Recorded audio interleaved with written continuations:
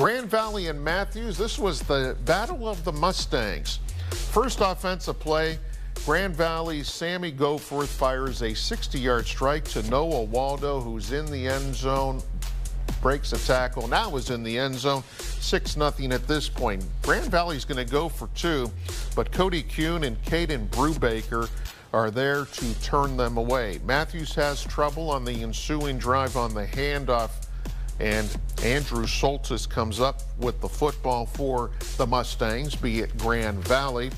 Soltis was getting in it on offense as well. There, 26 yards for the touchdown. The two-point conversion was good, so it's 14-0.